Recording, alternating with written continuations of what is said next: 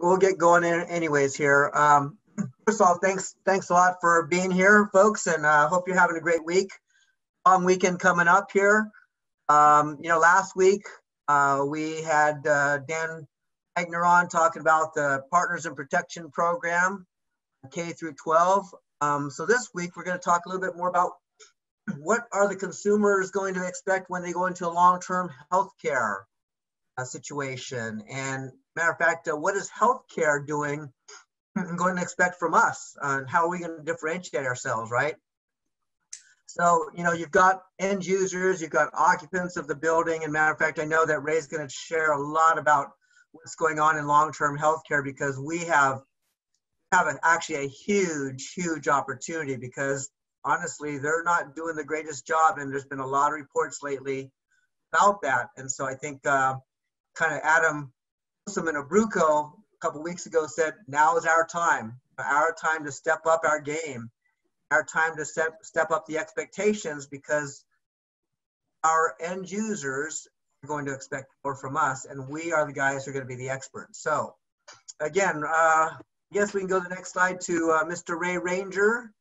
Thank you for being here. You want to maybe introduce yourself? So my name is Ray Ranger. I am the Director of Healthcare Markets for Triple S. I have the opportunity to meet many of the members, I'm really proud of what we've done over the past 8 years. I've been in the healthcare industry for almost 30 years, helped design one of the first sharps containers on the market when the AIDS epidemic hit. Had the first medical waste company in Louisiana. That was fun, learning. It was disposal of medical waste. And then I've actually had the opportunity to run a couple of hospitals, EVS, maintenance side. So it goes back a long way. And, for 8 years now, I've been working with Triple S and our members on process and products to provide outcomes for healthcare facilities. And I'm really proud to say that, we've had the opportunity to really reduce healthcare associated infections in many hospitals across the country by as much as 75%. So the job that our members are doing are outstanding. And now is the time to really, kind of step up to the plate and swing the bat, because they need our help. Not only with products that we have, but some of the things with the Partners in Protection now that we can share and educate, the end users in healthcare facilities. So I'm very proud to be a part of this, Kevin. Thank you. Sure. Well, we're glad to have you. Matter of fact, those of you who have not worked with Ray before, and I know there's a lot of our members who haven't, he's a great resource to do so, because normally you get a chance to go out, he opens up the doors for you, and they talk the same language, and so that actually provides you an opportunity to actually close that account with a higher percentage of folks there. So be able, Matt, to get the presentation up on there? No, it hasn't come through yet. Okay. Well, let me just kind of remind everybody, just and as Matt brings that up, we're going to be bringing up a little bit of a presentation just so you can see some slides. As Dan kind of spoke about before, as the new norms going up, or Abby normal, if you want to talk about that. And he talked a little bit about our Partners in Protection program that we're working on.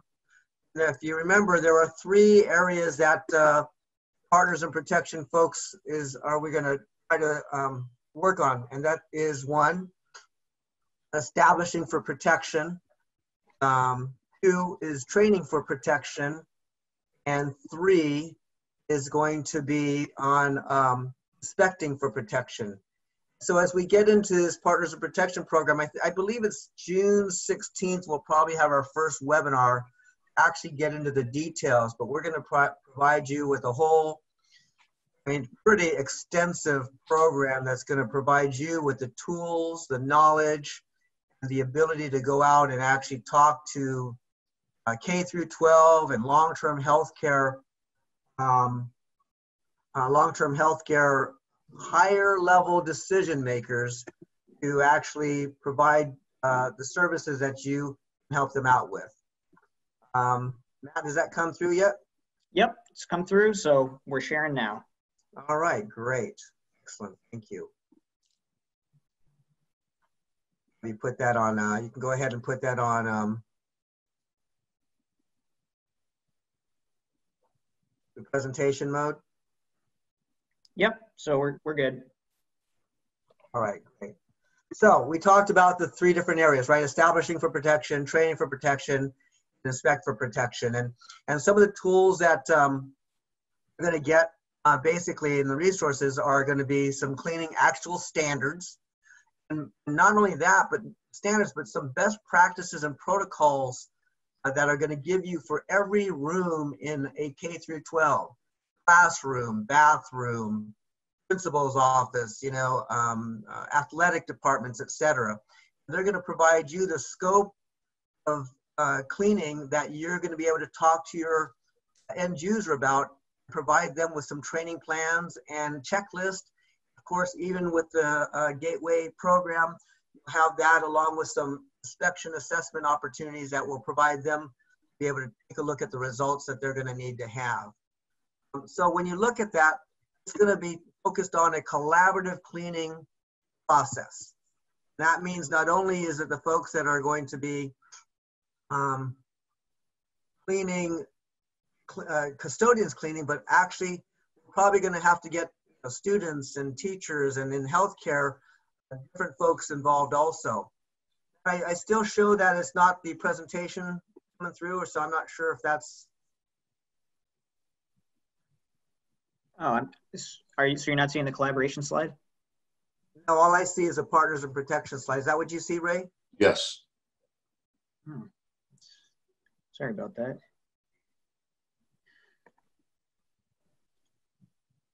There we go. If you can then put it on presentation mode. It's still not coming through either. That's strange. Hold on, I'm sure we can get this. Sorry, folks. That's all right. Technical difficulties, right? Exactly. Just a little Friday fun.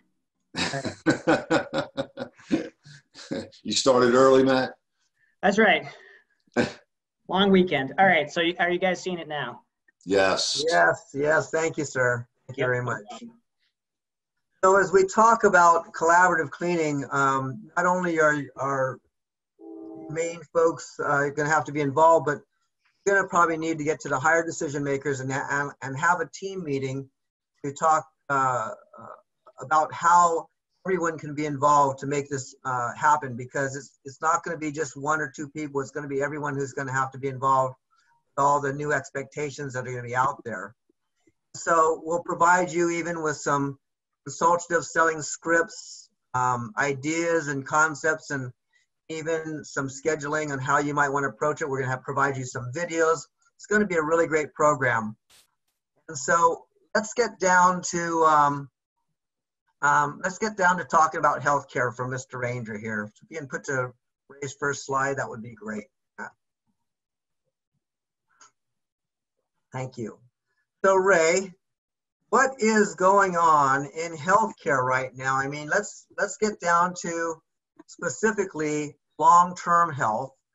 You know, Dan spoke about partners in protection with K through 12 and collaborative cleaning. Why should SSS members look into the same opportunity at long-term health?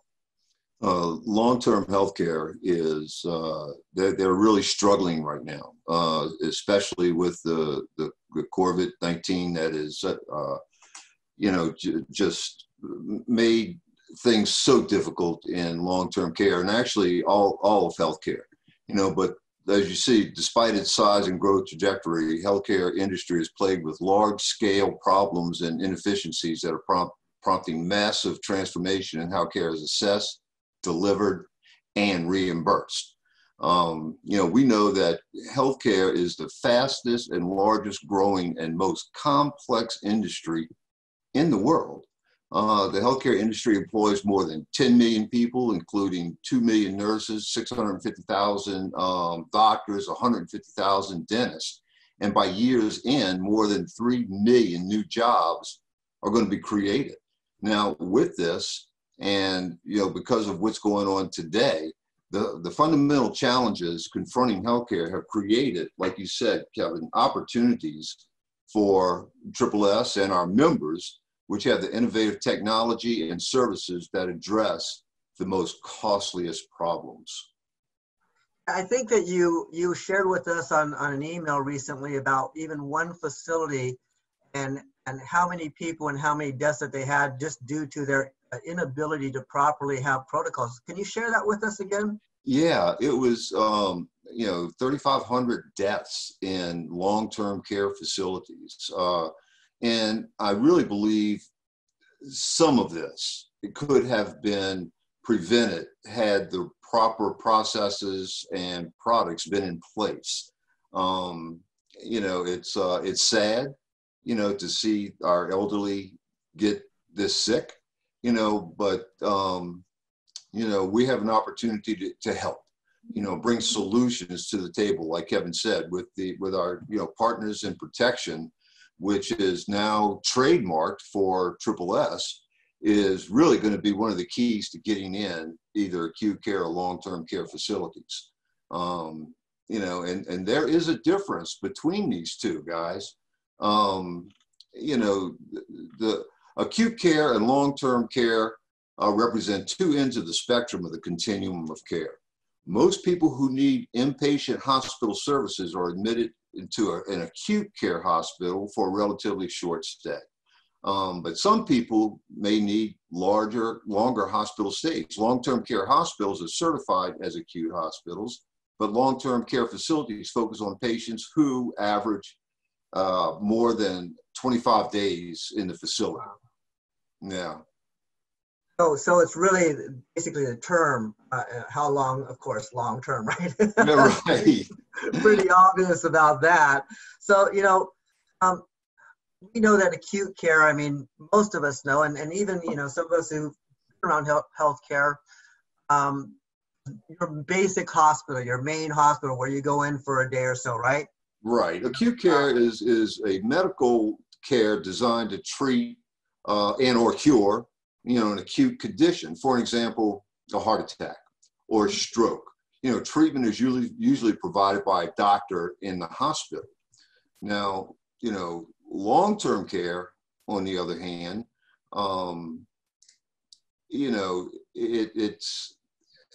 it's crazy. Given the congregated nature and resident population served, the adults with underlying chronic medical conditions, nursing home populations at the highest risk of being affected by the COVID-19. Now, long-term care, on the other hand, includes skilled therapeutic personal care services and supports that may be needed by a person whose physical and or mental condition limits their ability to function independently. So as such, there's a big difference between acute care and long-term care and who receives the care, where and by whom the care is provided, the care needed, the goal of the care, and how care is paid for. So that's kind of the bottom line of, long-term care facilities. Do those who are involved with, as a S member, if I'm interested in going after long-term care business, right? Is that GPO business, so the margins are small, or is it different, or, long-term care facilities, they face the challenge of finding ways to be efficient and really contain costs, while also working to minimize outbreaks and other infections, specifically the COVID-19, that can be transmitted in the long-term care environments. So everyone is trying to find a solution to help them. They have many, many problems now. Now with the new Federal Register guidelines, where they have to have an infection control professional on site, that's going to change things really not only for healthcare facilities, but for us as well. Because we always talk about, Kevin, process plus products equal outcomes. That's the bottom line. So how would a S member, what would be the best way that they start getting involved in healthcare? in the market, that market segment, long-term healthcare?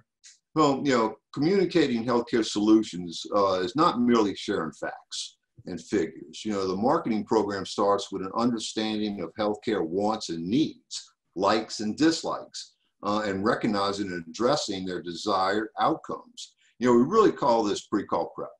For an example, Kevin, if we have a meeting in a hospital, let's say with the environmental service director, I like to go into the hospital the day before and observe, see how long they're spending in a patient room. That way I have good questions to ask prior to going in.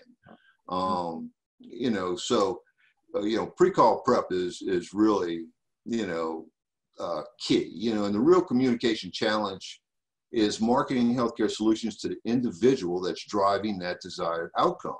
Well thought out, targeted communications program is required to really drive this message. So there's tons. I mean, there's like tons of different segments, right? Oh, absolutely. And so, can you share with us a little bit about some of those, what those segments are? Because it's kind of confusing, to be honest with you. I mean, long-term healthcare, ambulatory. I mean, there's so many of them. So maybe you can share with us some of those different ones, and acute, nursing homes. Absolutely. When we talk about acute care hospitals across the country, as you can see, there are 5,700 acute care facilities, anywhere from 100 beds to 1,000 beds. Everybody really wants to go after the big dog, and I understand that. But the 200-300 bed hospitals, they really need our help. So that's the market that I would attack right there. Now, if you look at the certified nursing facilities that really need our help, you got over 15,000 long-term care facilities around the country. Ambulatory, healthcare services, 568,000 ambulatory surgical facilities, 5,200. They all need our help. And if you look at, the total healthcare industry, as you can see, it is everything from adult daycare, air, ambulance, transportation, lab testing, home health, hospice, extended living, birthing centers, and the list goes on and on and on of the medical facilities that are out there that really need our help. For an example, Kevin, I'll give you an example. Ambulatory surgery centers that are standalone surgical facilities.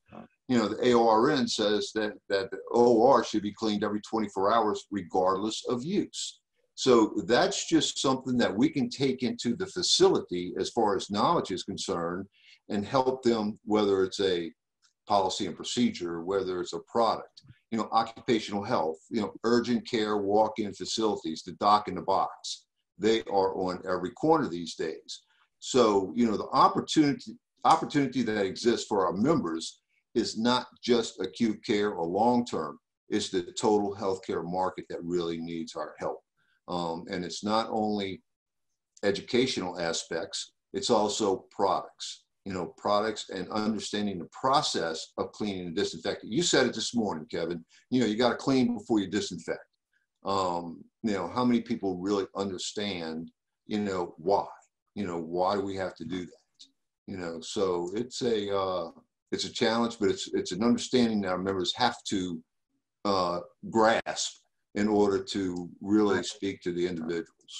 So, I mean, just in the last few slides, I think you showed us over 20-something different market segments, right? So who should we call on? Who are the titles? What are the titles that members should be calling on, DSR should be calling on? Well, the who's who in the healthcare facility is really the hospital administrator, materials manager, purchasing, environmental services, operating room supervisors, or the infection control practitioner. Now, I have gotten many members involved in the local APEC chapter because right now, these guys rule the roost. What's APEC? It's APEC is the Association for Professionals in Infection Control. That is their guidance, if you will. They usually meet once a month off-site. It's an opportunity for us to get in to know them on a little bit different basis. We have supplied lunch for them, and they've given us 30 minutes to get up and speak to everybody about who we are, what we do, how can we help them, and that goes a long way.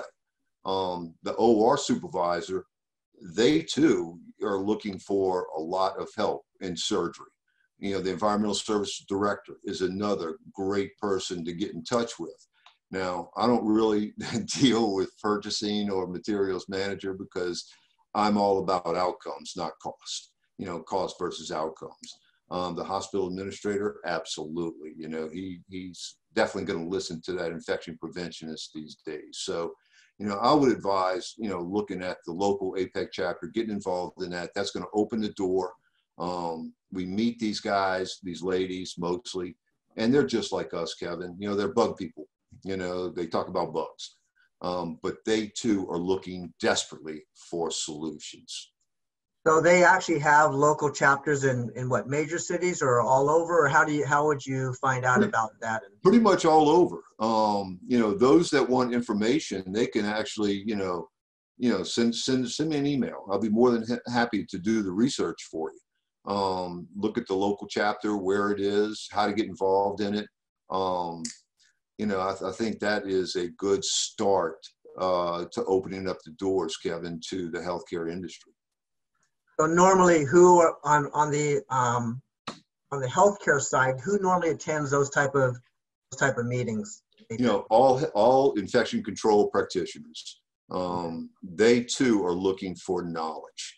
I know they are so upset that the APEC conference this year was canceled, simply because of what's going on in the country today. But right now, these ladies, guys, they definitely rule the roost. People listen to them and what they have to say. Now, what we have to do is decide, what product or services that we want to discuss. Whether it's Paracep or Senesys, microfiber, disposable microfiber, which a lot of healthcare industries are starting to go back to. It's productive. It's really cost savings because you don't have to launder the microfiber. So, it's a good way to get in and again, set up a process, a product with process to achieve the outcomes that they're looking for. And of course, that is the safety of, patients, staff, visitors, everyone. And we have the tools, we have the product, we have the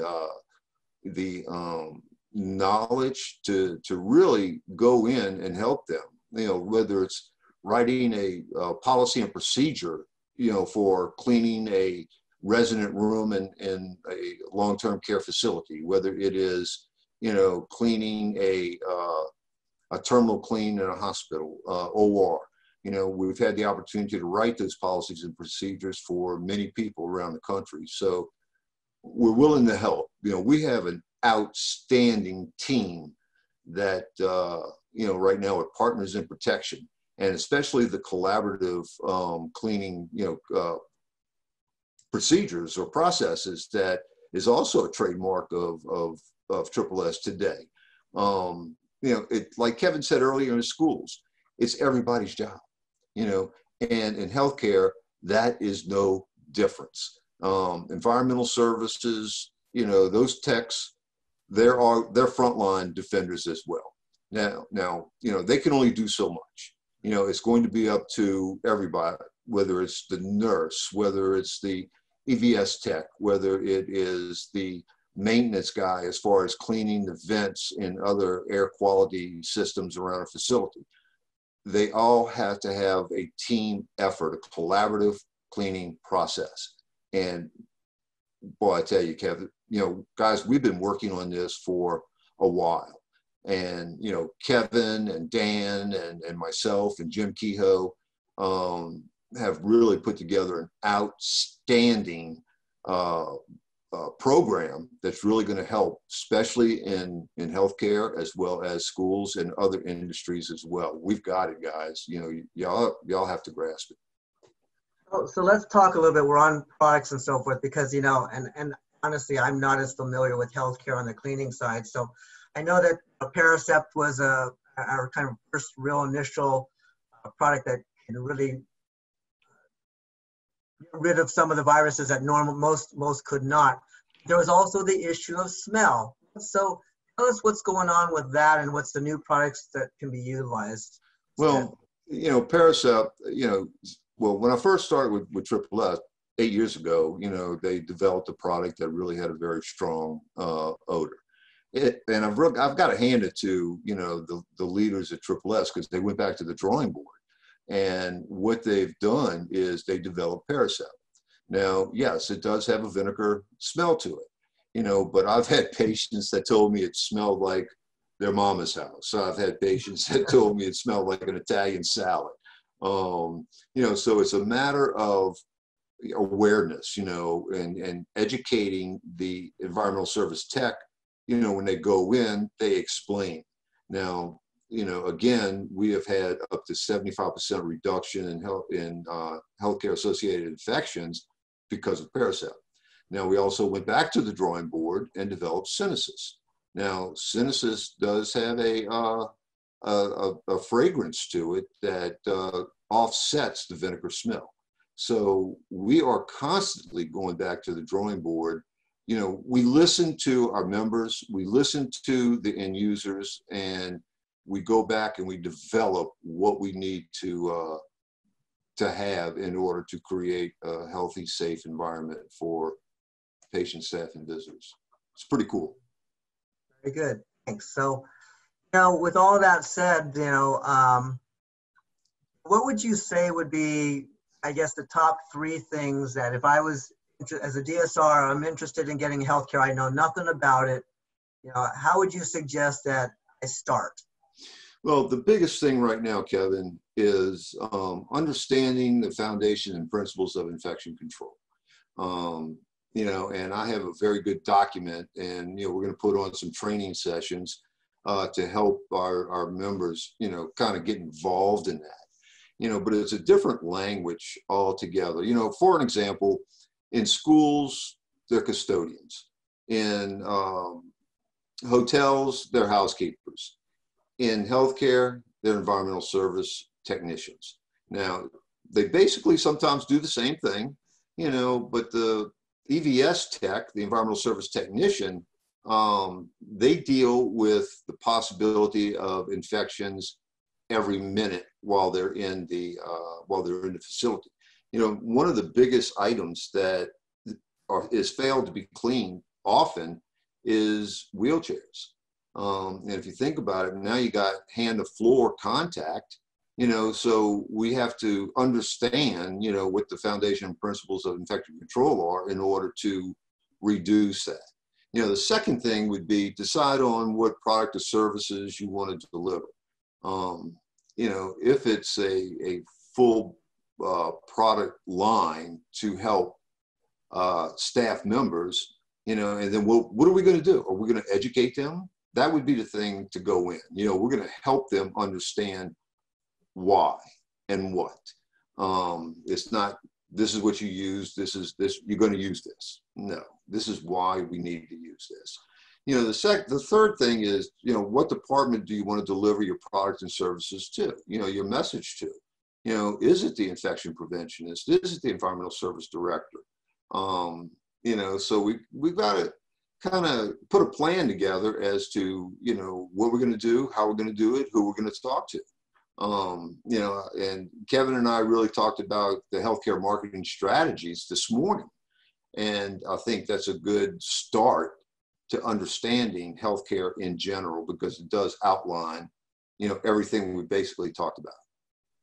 So Ray, what I've heard though is that healthcare, if I go into healthcare, margins are really low. I mean, single digit margins and so forth. I mean, is that true, or how do you go about making sure that I'm still making decent margins, or what would be the best direction that you would provide? Well, a lot of that goes into service. It's not just dropping a box on the back deck, and no, we've got to go in and I really hate the word training, but we want to educate and develop the people in the facility, and that's where our talent and knowledge really comes in at, Kevin. You know, and the things that we can do is, hygiene, hand hygiene, whether it's carts, equipment repairs, they need everything that our members offer. And people buy from people they trust. If they don't know you, they can't trust you. So that's why getting involved in the local APEC chapter, they get to know you, and then they develop a trust. You say it all the time in helping, our members and our DSRs, putting a program together for selling, and that's no different than healthcare. If it was easy, everybody'd be doing it. It's not easy. It can be profitable. We've got members that are having, a 20% margin on what they sell. We've got, one of our members that charge $500 an hour for education. So it's a matter of what the DSRs want to do and what they're willing to do, Kevin, as far as their education on healthcare. So you're saying not only some of our members are making decent margins or some margins on regular products, but also even on consulting and training, huh? Absolutely. They're charging for that? Absolutely. Oh, okay, great. Absolutely. And it's pretty cool. It's okay, you want me to do this? I mean, we've had a member go into a hospital and do they broke down that facility, by every room, every hallway, every closet, everywhere, and pretty much put a program together on how many FTEs they need. So again, it's a knowledge base, what we can do, how we can do it. It's not just about selling a product. It is about educating and service. We do it in schools all the time. Now it's time to understand healthcare and really get involved in the healthcare industry, because right now they need what we have and what we can do. I'm very passionate about the market, the industry. They are struggling right now. They should be doing things years ago that they should be doing now. And it's up to us to go in and show them the collaborative cleaning concepts and Partners in Protection. And that's our program, Partners in Protection. So, we'll throw out there if there's any questions for Ray, if you want to put into chat, please send us a question and we'll try to see if Ray can answer those. Ray, we always talk about hospital-acquired infections and so forth. What is that really costing hospitals, and how do we actually have the ability to affect that? Oh man, the hospital cost is unbelievable. It could cost up to $20,000 if a patient acquires a infection in-house, because that means they have to stay longer. So it's going to cost the hospital, not the insurance company, not the patient. It's going to cost the hospital, 20 to 30. Give you an idea. A surgical site infection is about $35,000 to the hospital. If a patient is readmitted back into the hospital within 30 days of being discharged, that cost is directly on the hospital. And last year, it cost the hospital about $4.6 million because of that. And we can help them. So cost versus outcome. Very good. I don't see any questions out there. Do you, Matt, do you see any questions at all? No, I'm not seeing any. Okay. Well, Ray, any last thoughts that you want to share with the SSS members out there regarding healthcare?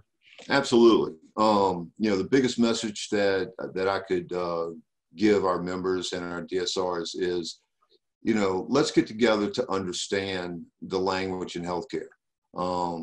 That's going to be vital and, important to your conversation with the infection control person, or whether it's the OR supervisor, the administrator, or anyone else that you want to target your message to.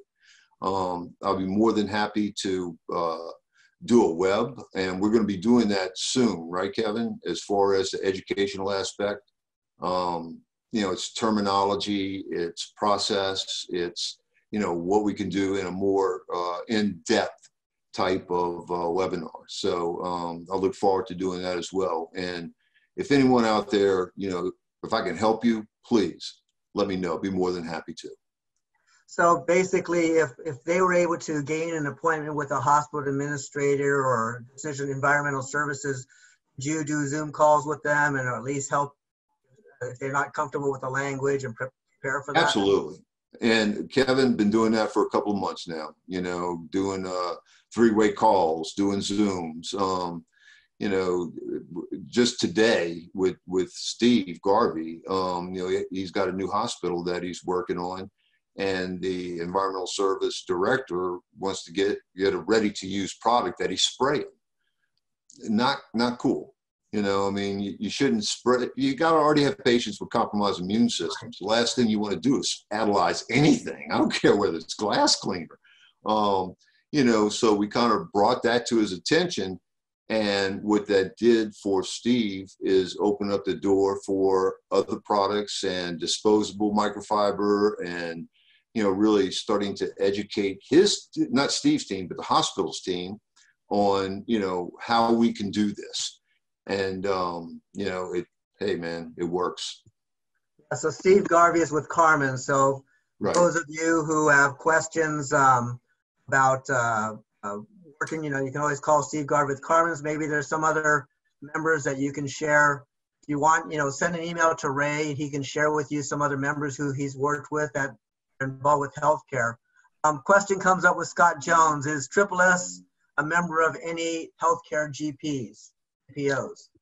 Yes, we are, Scott. It's we're a member of Premier. We're a member of a few of them. Yeah, and if you'd like, I'd be more than happy to get with Dan, because Dan really has done an outstanding job in keeping us in front of these GPOs. And from what I saw in them, pretty good margins as well, Scott. Great, excellent. Anything else, Ray? Hey, I just want to wish all the members, safe and healthy, stay safe and healthy. And, let's get together, guys. I'll be more than happy to, educate on healthcare specifics and help you increase your business. Awesome, fantastic. As you know, as I always kind of wrap it up with just kind of reminding everyone that one of the big benefits of SSS is working with and communicating and collaborating with other members out there. And the more that you can share best practices with each other, the more that you can share challenges with each other, that's what your other 115, 120 members are all about. Ray, I want to thank you, of course, as always, thank you, Kevin, being part of this. Just remember, SSS members, you've got a resource out there. You've got Dan Wagner, Michael Teig, myself, Ray Ranger, Laura Shanley, Jim Keogh, Sandy. The whole SSS team's there to support you guys. And have a great long weekend. Happy Memorial Day. Please be safe.